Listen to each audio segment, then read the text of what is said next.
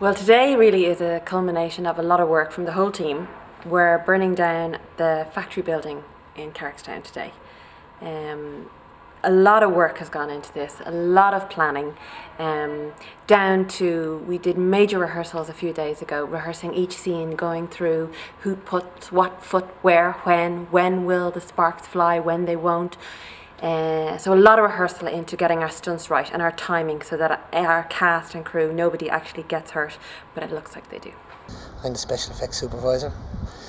We're doing some simulated explosions and fire scenes for the show. The thing about this is we do physical effects, so it's nothing done with computer. Ours is all for real. So we work with real fire and real explosives, and that's what we do. So because it's so more real, we used it for the colour reasons and everything on camera. Real fire works so much better. Oh, it's been quite a roller coaster for Luke, and he's certainly gone out with a big bang. All the hard work, all the planning, all the ideas that at stages that I wasn't involved in, all the spend that's gone, all the sacrifice to make this happen. Now I have to get it right. And yeah, I'm terrified.